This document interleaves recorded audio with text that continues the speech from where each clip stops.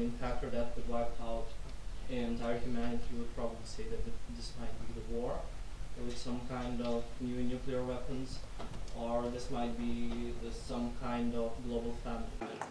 But in fact, the war takes only millions of lives throughout the whole history, and the famine takes about the thousands of lives in every year. It's quite terrible, but still it's not the worst scenario.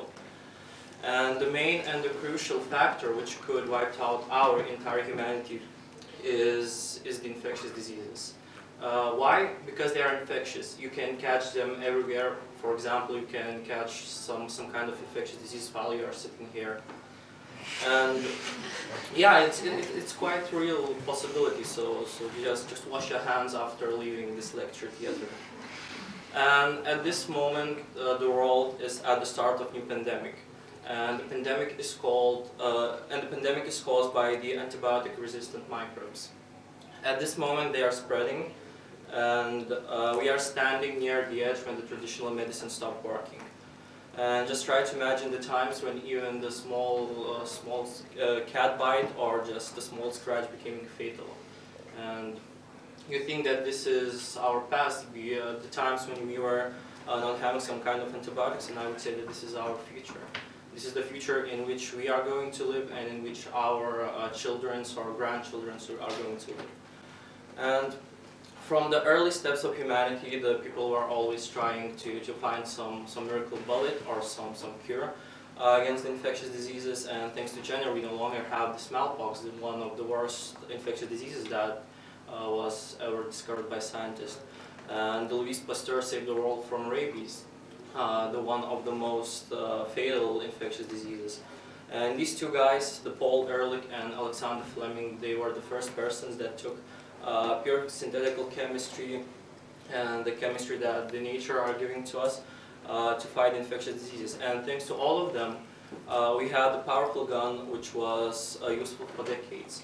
And as I said, the situation is getting worse and worse. We no longer have some active antibiotics. And when I was just 15 years old, I had my first fight with infectious diseases.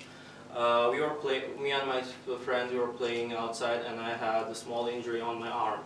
And after a few days, I felt really bad. I had a high temperature, and I can barely remember things that happened. I just woke up in the hospital ICU, and I asked the doctors what happened, and he said that I had a septic shock, severe and mostly fatal infectious disease complication. And for example, when there's a microbes that are in the particular place of our body, for example, an arm, they are migrating to our bloodstream. The microbes are causing the severe immune response, which are called the septic shock. And once the septic shock appears, very little doctors can do. There is no miracle drug, there is no specific treatment way, there's absolutely nothing. So the people are mostly dying. And after this small war, I just realized how fascinating microbes they are. And I'm a microbiologist, I'm working with infectious diseases. And one of the fields that I'm working on is the septical shock research.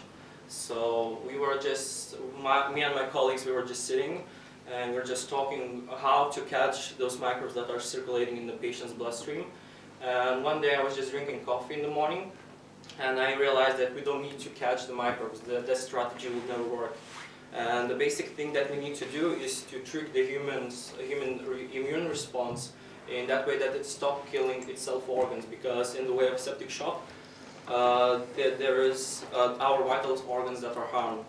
So, for example, the lungs and the liver, they are stopped working. So, after a long time, ladies and gentlemen, we have something which might be an absolutely brand new gun in treating the septic shock. And at this moment, well, I could say that yes, we can do miracles. We can cure the septic shock with this thing. And this is the absolutely brand new inhibitor of the septic shock, and after a single injection of this material, the septic shock stops and the patient would survive. So the basic thing that we've done, we invent something that could save the millions of lives. Thank you.